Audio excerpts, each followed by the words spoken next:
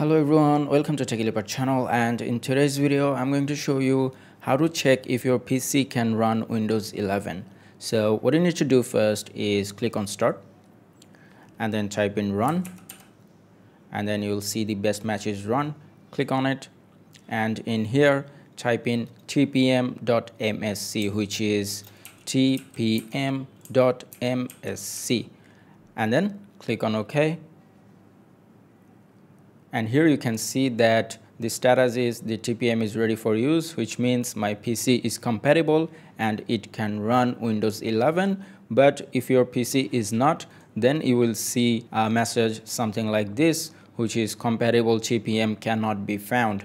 But don't worry, I'm going to make a video tomorrow that will show you how to fix if your PC cannot run Windows 11. It's really a simple fix. All you need to do is enable it from your BIOS, and in the next video I'm going to show you how to do that exactly. I hope this video was helpful. If it was, please give it a thumbs up, and I'll see you guys in the next one.